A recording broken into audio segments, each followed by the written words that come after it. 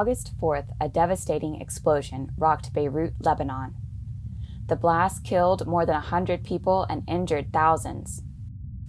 The explosion likely originated at a warehouse that stored thousands of tons of ammonium nitrate, a fertilizer chemical. Ammonium nitrate is a salt made from ammonium and nitric acid, and it's highly explosive. It can be made cheaply, and it's often used to increase the nitrogen content of fertilizers.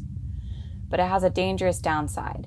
It's an oxidizer, which means it removes electrons from other molecules. That means it makes more oxygen available for burning fuels. For this deadly reaction to occur, ammonium nitrate must come into contact with an open flame.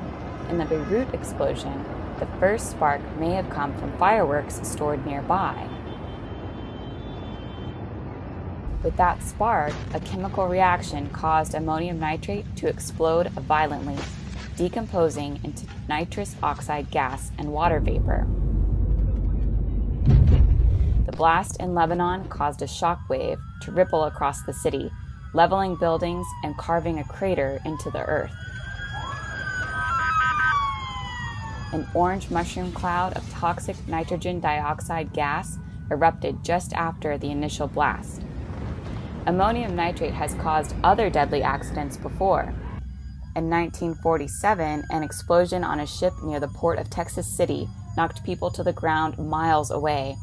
The accident ultimately killed 581 people. And the fertilizer has been used in terrorist attacks as well. In 1995, Timothy McVeigh and Terry Nichols packed ammonium nitrate fertilizer into trucks and bombed a federal building in Oklahoma City, killing 186 people.